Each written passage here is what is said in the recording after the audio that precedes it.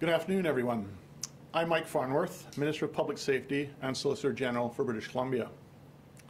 I'm speaking with you today from the traditional territory of the Musqueam, Squamish, and Tsleil-Waututh peoples. In the summers of 2017 and 2018, BC faced the most damaging wildfire seasons in our history. While the fires we're seeing now are not yet as widespread, their impact has been great. The grief and hardship being faced by the people of Lytton and the Lytton First Nation is immense, and I offer my thanks for your partnership and all that you've done to support your communities. I also offer my condolences for the tragic loss of two of your own community members. I know the losses are fresh and it will take time to process it all, but I am confident that we can work together to rebuild. The province will be there to support. The province will continue to do everything possible, as we have from the start, to protect communities from wildfires and support people who are required to evacuate from their homes. Since early July, Canadian Armed Forces assets have been providing airlift support to transport personnel, supplies and equipment into and out of areas affected by fires in British Columbia and aiding in evacuations.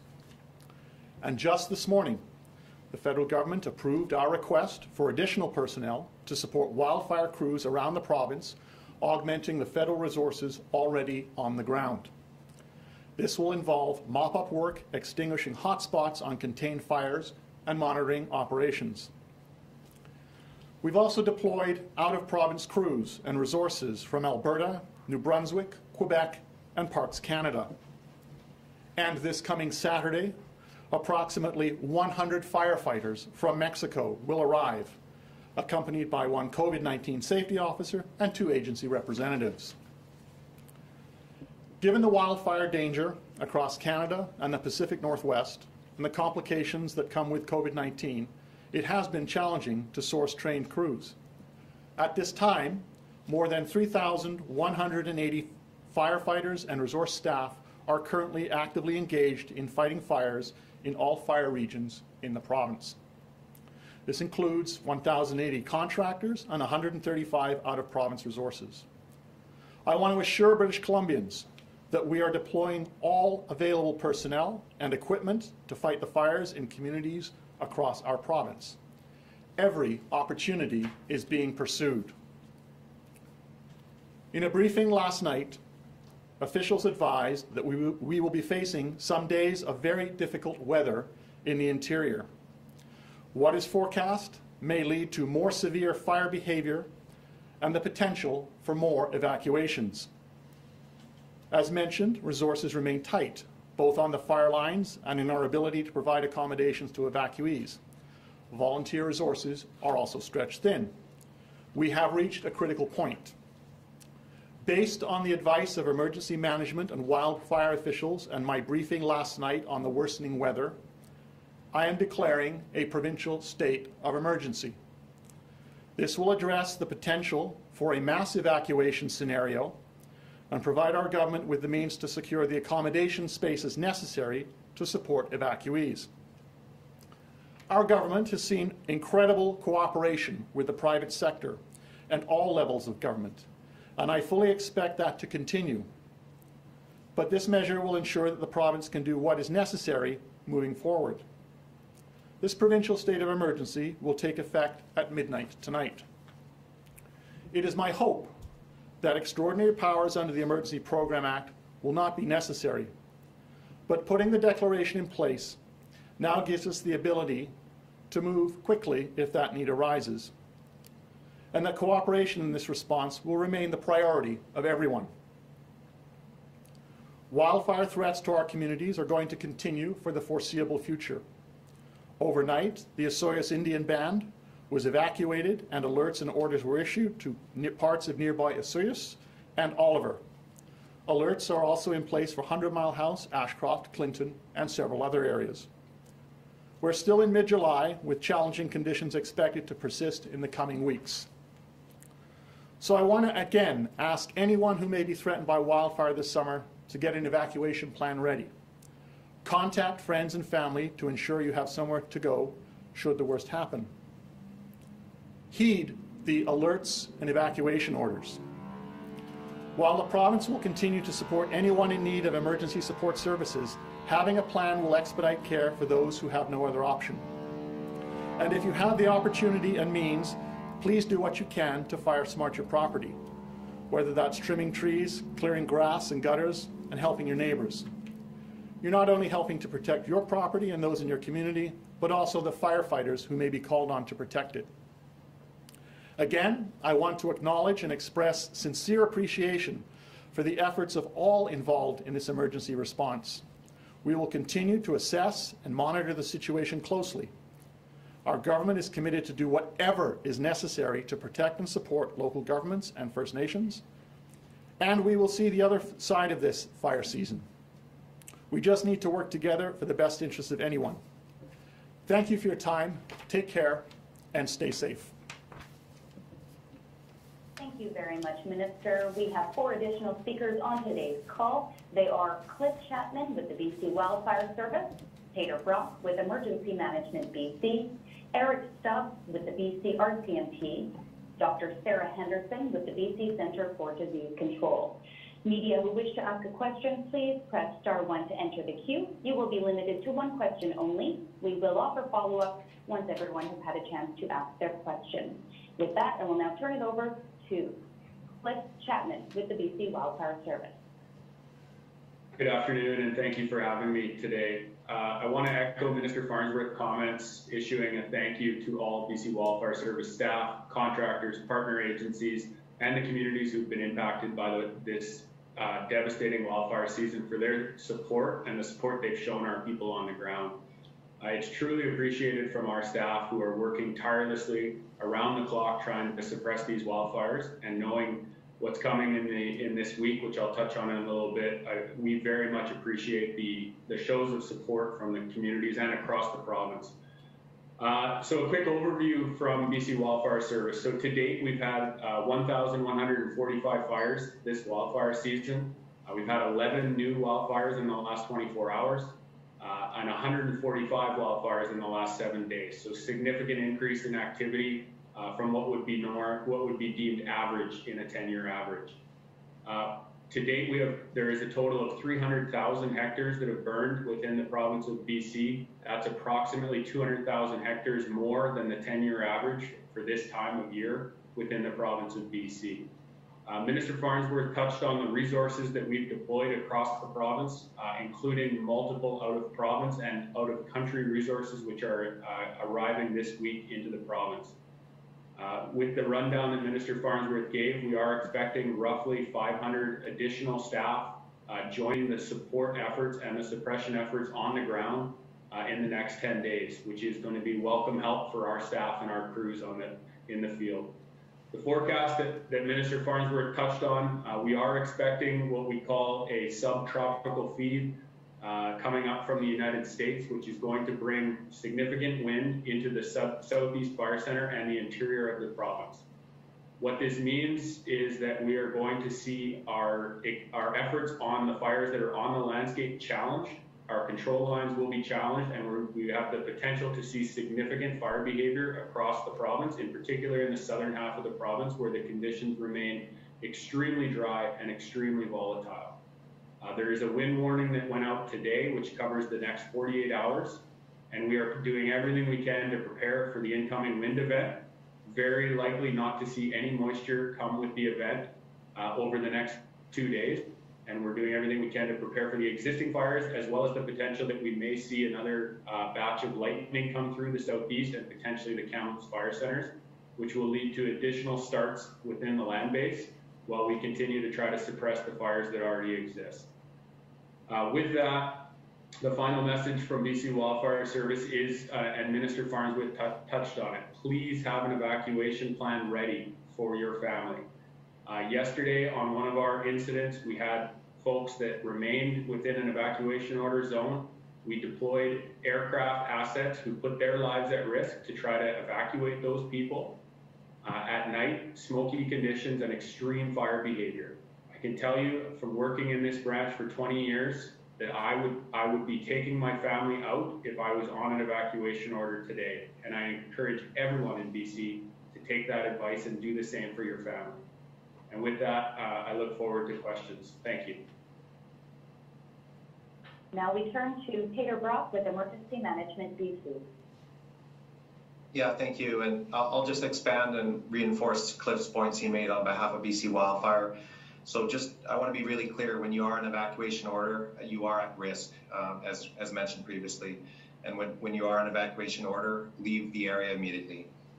For evacuation alert, if you're on evacuation alert, be prepared to leave your home quickly. And our team at EMBC is asking those on evacuation alert to monitor your local authority public information channels for both alerts or orders. And it's very fluid and changes very quickly. So be sure to monitor your local authority, and that is the source of information. Create an emergency kit and then grab and go bag for yourself or your family. Make sure that you have clothing, medications, water, food, comfort items, and important documents and things like photo albums or other things that can't be replaced. Please, as mentioned, as the minister had previously mentioned, please plan your accommodation with family members or friends, and this will really help British Columbians with acquiring accommodations where they don't have those options, and it frees up space in hotels and other areas where there are people that are having a hard time finding places to stay. If you are evacuated, make sure you register with emergency support services, and that's whether or not you need support. It's just so that your loved ones and communities know where you are and when you're safe. You can register online at ess.gov.bc.ca or by phone at 1-800-585-9559. And if you need support, please proceed to one of your local reception centers so they can help you. That's all I have for my update today. Happy to take questions. Thank you. Thank you. Our next speaker is Eric Stubbs with BC RCMP. Good afternoon. Quick update from the BC RCMP. We are continuing to assist numerous communities across the province with this wildfire event. Obviously, it's very dynamic and changes at quick notice. We are continuing to identify and deploy RCMP resources in those areas that are subject to evacuation alerts or orders. We have to date already deployed 100 RCMP officers and support staff to specific areas around the province. In addition to that, we do have some officers on standby, ready to deploy if needed, if a new fire does break out. I do want to note an important point. Any areas that are subjected to an evacuation order, we are there. If we can and it's safe, we're still in the area. We have roving patrols to monitor these areas, to prevent looting or any thefts, as well as our roadblocks and checkpoints that we have established. In regards to specific communities, obviously the fire in the Soyuz and Oliver yesterday was a dynamic one. We did a number of tactical evacuations, worked very closely with the Soyuz Indian Band as well as the local search and rescue group. It went very well. Some communities in the interior, 100 Mile House, Clinton, Ashcroft, there is a threat of an evacuation order potentially looming, so we have proactively deployed more resources in that area in case that occurs, so a safe evacuation of those communities, if needed, can occur. I also want to, as others have done, Minister Farnworth and others, I want to emphasize every community that is under an alert or order to be ready, to have a plan. We certainly are really pleased to see when we do door-to-door tactical evacuations, when people are ready to go, they're packed and they go. That is something we'd like to see, and we don't always see that. So please, when you're in this situation, you need to be ready. Thank you very much, and again, pleased to take any questions if needed. Thank you very much. And our final speaker today is Dr. Sarah Henderson with the BC Centre for Disease Control. Good afternoon, everybody, and thank you for having me. I want to reiterate the thanks for our first responders who are working under very difficult circumstances out there. I just want to give you an update on the wildfire smoke situation. We do have significant smoke throughout the central and eastern part of the province. The atmosphere is quite well mixed right now, so that smoke is moving up. But we also have significant smoke starting to come in from fires in the U.S. as well, and with the conditions that are predicted over the next few days, we may see even more wildfire smoke in the area. wildfire smoke can certainly affect the health of everybody. We all need to breathe. It is particularly concerning for those who have pre-existing respiratory conditions, such as asthma or chronic obstructive pulmonary disease. If you are not under evacuation alert or order, we recommend that you take precautions if you feel that you are suffering from the smoke by creating a cleaner airspace in your home if possible. If you are under evacuation alert or order, please be sure if you use rescue medications to ensure that you have an ample supply with you, and to work with your physicians and pharmacists to ensure that you can keep those rescue medications with you, and that you have a plan for bringing any exacerbations under control that you have. Smoke just makes everything, all of this, more difficult. Also very happy to answer any questions about smoke and health.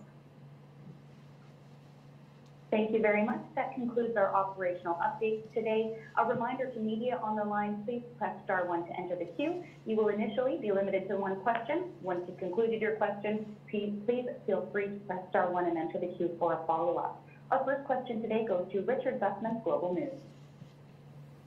Minister Farnworth, what took so long first to call the state of emergency, especially considering we have heard over the last few days that all the evacuation spaces in terms of hotels were full in Kamloops, were full in a number of other communities. Did you take too long to do this? And what do you say about getting people into places now as more people are being evacuated and there are fears that even more will be evacuated? Thanks for the question, Richard.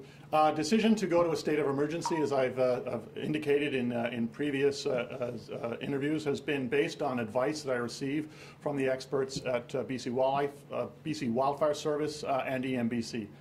Based on the briefing that I had last night about the weather events that we're facing and the potential for significant winds and dry lightning and the potential for extremely aggressive fires as a result of that, the decision was made to put in place the state of provincial emergency. That's monitored on a day-by-day basis. We currently have 13 evacuation centers in place. While yes, there are full in Kamloops or very tight in Kamloops, there are lots of spaces in other parts of the province, for example in Prince George. And I can tell you that, for example, last week at the center there were about 130 evacuees there. But we recognize that there needs to be a significant number of centers possible. And this is one of those areas that if we do have to have a significant evacuation taking place, because if there are fires that occur that cause that, then we're going we want to make sure that those spaces are there. This state of provincial emergency will in fact ensure that takes place. The reality is this: we've had amazing cooperation from local governments already in identifying spaces, but we want to make absolutely sure, and I fully expect that will continue, we want to make absolutely sure that we have the ability to house evacuees if there is a significant evacuation that's going to have to take place. Next question, Victor Kaiser, Radio NL. Hi, Minister. Thanks for doing this. Richard kind of asked part of my question, so I guess I'll ask you on this front. What would you say to a lot of people in the interior who, in the Kamloops area, we've been with smoky, fiery conditions now for weeks, and yes, the situation in Osoyoos Oliver was significant, but they seem to feel that because now it impacts people in the lower mainland that may have cottages and what have you in that part of the province, you're now acting based on the information that you received. So what do you tell to a lot of these people who feel like they've just been ignored now for the past several weeks up until this point? I fully understand that smoke-filled skies are incredibly frustrating and fire is incredibly frustrating. We all do. But the idea that somehow it's because people live in the lower mainland aren't impacted is just simply not correct. We have right now over 3,000 men and women fighting fires in this province. We have had great support from the federal government in terms of making not only aircraft available, but ground resources available as well. We have had amazing cooperation with local governments right across the province, and in particular in the Caribou region. Everything that we can possibly do in terms of securing resources is being done. and that's been in place since this fire season started, and it started early. And we are going to continue to ensure that the supports are there for people, both in terms of social services for those who are evacuated, and to ensure that we have as many resources as possible on those front lines fighting fires. And as I've said, there's over 3,000 men and women, mostly British Columbians, but a lot from outside of this province, and on Saturday are going to be joined by more than 100 firefighters coming up from Mexico. Next question is Lisa Yusta, News 1130. Hi, Minister. You know, this area is one area, you know, when you're talking about the southeast corner, is an area that's so looking forward to tourism once getting out of the pandemic. How are you going to ensure that the message of safety for people who are living in the area gets out, as well as messages for people who want to come visit of where it's safe, where it's not, so people just don't blanket stay away and think that the whole southern part of the province is on fire? How do you walk that line, and how will you walk that line? I think one of the things I would say to that is that's why it's important to follow the wildfire updates that are available daily and are online. And you can see where the evacuation alerts and orders are. But it's also to use common sense and to check ahead. That's also one of the powers under the state of emergency, for example, that I would have available, which is that if, for example, there was a significant evacuation having to take place, then there would be the ability to put in place a travel restriction, and obviously that would be well publicized. For the next question, we go to Wayne Moore, Castanet. Oh, thank you. Good afternoon. Just curious, in terms of timber lost and money spent, wondering if you can give us an idea of this fire season in terms of what we've seen in other historic seasons from 2003 and also 2017 and 2018. Okay. In terms of money spent, what I'll say at this point is that we spend what's required to fight the fires. You know, that's budget is not an issue, and so in terms of the money spent, we will have a better understanding towards later in the fire season. Right now, the priority is fighting those fires. In terms of timber lost, what I'll do is I'll turn that question over to BC Wildfire to see if they have an idea. But if they don't, then we can probably get some indication from the Ministry of Forests. Yeah, thank you for the question. I don't have the specifics on the numbers, but in terms of comparing this fire season to 2017 or 2018, I have said on past media briefs prior to this that it wasn't the right time to compare it, and I would say that again. We can do the comparisons at the end of the season. As I said in my intro today, we're roughly 300,000 hectares burnt to date. It's only July 20th today. We have a long season ahead of us. And in 17 and 18, you know, I don't have the numbers in front of me, but it was roughly 500,000 hectares in each of those seasons. So we are certainly trending towards having a similar season to 2017 or 2018. And that's something that, you know, why, as Minister Farnworth said, budget is something that, you know, we're throwing all resources available, not just within BC, but internationally, to do everything we can to suppress these wildfires, both to protect communities and obviously also to protect resource values on the land base. Our next question is from Ben Milter, CTV. Yes, Minister Farnworth, now that you have declared this state of emergency effectively, what resources does that unlock for the province that were not available yesterday? What it does is gives myself as minister the power, for example, to ensure that we have enough evacuation spaces if a major evacuation is required. Does it unlock additional firefighting resources in terms of boots on the ground? No, it does not. That is coordinated through the Interagency Fire Center in Winnipeg, and that's already in place, and they have been supplying firefighters from out of province to us already. In terms of our agreements, partnerships with firefighters from outside of the province, again, they're already in place. In terms of the private sector, it would allow me, for example, to technically commandeer an aircraft or trucks if that were required. But the reality is this, is the private sector has stepped up and has provided resources that we've requested and that we have needed. Our next question goes to Jeff Andreas, Radio NL. Hi, thanks for taking my question. I guess this is for Emergency Management BC, but we've been hearing from local mayors, from regional districts for a couple of weeks asking for a state of emergency to be called, and there has been a reluctancy to call one until this point. I know Minister Farnworth, yourself, and Premier John Horgan have said numerous times a state of emergency not going to have a significant impact, and you just sort of went over that again on what powers it actually changes for yourself. But for Emergency Management BC, you know, what's changed over the last 2 weeks? You know, we've been waiting for this call to be made, and finally the advice was given yesterday. Why did it take this long? That question I already answered, and that is, as minister, I am the minister responsible for authorizing a state of emergency. Each day I get an update, and the situation is constantly monitored.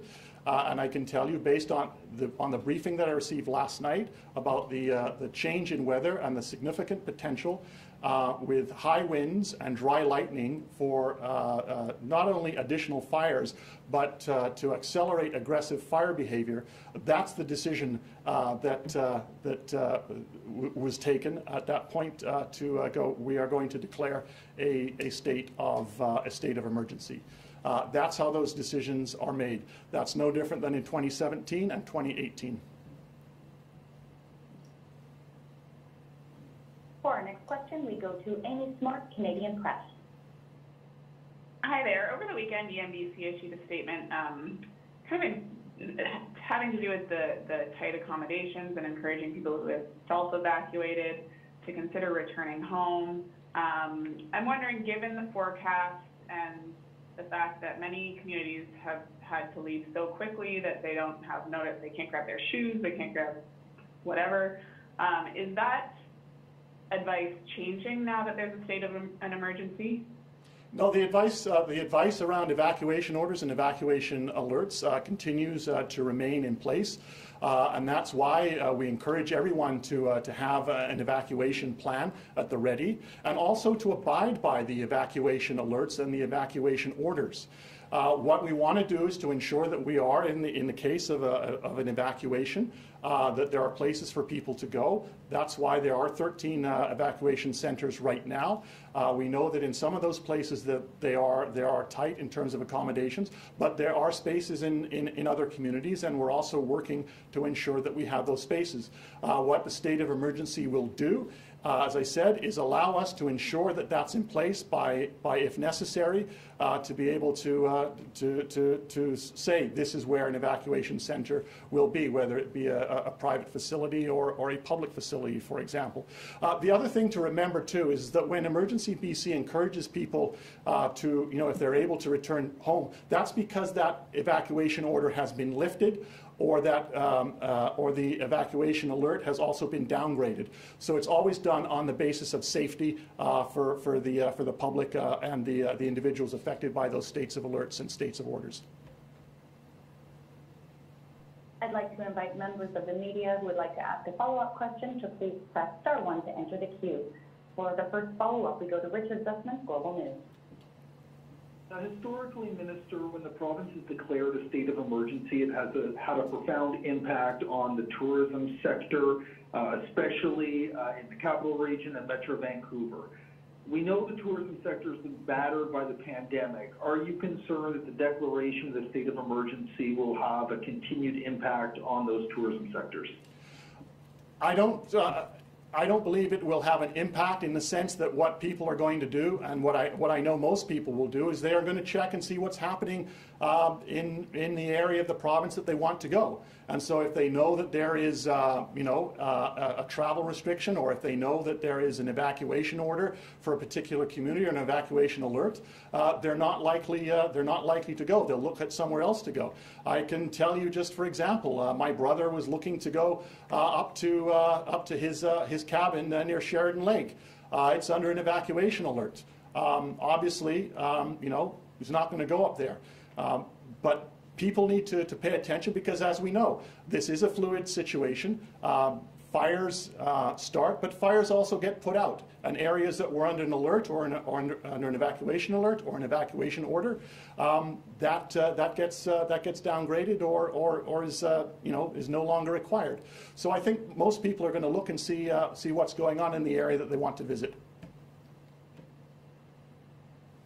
Next to Lisa Yusa, News 1130. Just to follow up on Richard's question there, will there be any messaging? I mean, you've been clear with the messaging specific to people who are in dangerous situations and in dangerous areas and with closures.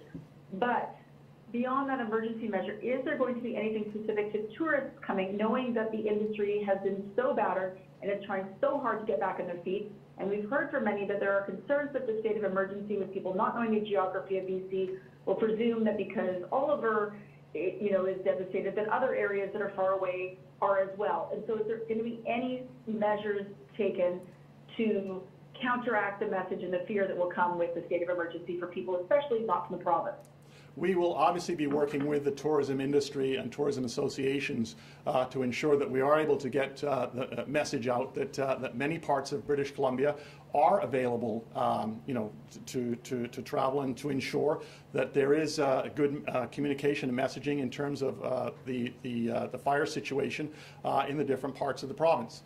But I think all of us also recognize too that public safety is absolutely paramount. And whether you're a resident or a tourist, you expect that.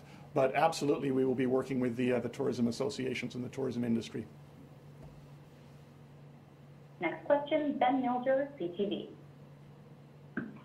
Minister Farnworth, anytime that we have evacuation orders, there are always some people who don't comply and choose to stay behind, whether to defend their properties or for whatever reason they might have. What is your message to people about how that impacts resources and puts people at risk if they don't follow those evacuation orders? When you don't follow an evacuation order, you're not only putting yourself and potentially loved ones at risk, you're also putting at risk the lives of those who may have to come and evacuate you from an area because you decided that you were going to ignore the evacuation order. And that's just not acceptable. We've got men and women who are out there doing everything they can to keep life safe, to protect property, and the last thing that we need is resources being diverted because someone decided that they knew better and that they were going to ignore an evacuation order. Our next question goes to Jeff Andreas, Radio NL. Hi, thanks. I guess I was hoping to get Peter Brock to respond to this, but I understand the forecast has changed and more winds are anticipated, and that's why this state of emergency is being declared. So I guess for Peter, are you anticipating, thousands of new evacuations to be necessary in the next couple of days, and that's why your advice changed as of last night? It depends on the situation of what happens in fires in terms of how evacuations have to take place. What we're concerned about is wind events, dry lightning, and what was acknowledged in terms of this subtropical event moving northwards. That's what drives lightning. That's what drives winds. And that's subsequently what drives fires. And so if you have lightning strikes and fires developing near communities, that may well result in significant evacuations. We've seen it in the past, and we want to make sure that we are prepared for it. And that's why, based on the advice last night, that the state of emergency is being put in place. And our last question goes to Victor Kaiser, Radio NL. Hi again, Minister. Just kind of adding on what Jeff just asked you. We've seen pretty similar forecasts in the Kamloops area and parts of the Caribou as well. Hot, dry, and lightning, not a lot of rain. I was wondering if you could elaborate a bit more into exactly what some of that advice is that you would have got that prompts us to take us to where we are right now, because to a lot of us here, like I said, in the interior, it's been hot, dry, and smoky for weeks now. So I'm wondering what's the difference now? Well, there's already a base of significant fires underway, and when you receive advice that, guess what, it's now going to get even potentially worse than what it is, and that will potentially result in the need for even more evacuations, and potentially significant evacuations. That's also pretty sobering. We know that what you've been dealing with in Kamloops for the last several weeks, and the men and women out fighting the fires as hard as they can.